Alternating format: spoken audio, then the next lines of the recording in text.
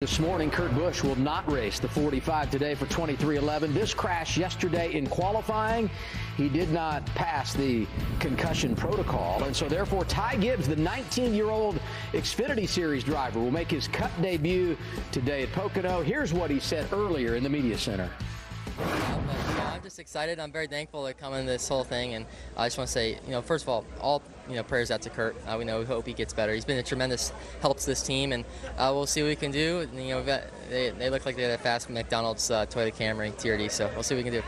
They put a yellow stripe on your bumper, so what do you think about when you think of being a rookie with this field? You probably dreamed about it all of your life. It comes true today. You didn't expect it. I did not expect it at all. It means a lot, and I'll say thank God for this opportunity, and we're going to see what we can do with it. Are you nervous about it? You got to be very disciplined in these situations, and you got to compartmentalize, put your feelings aside, and go out there and do the work.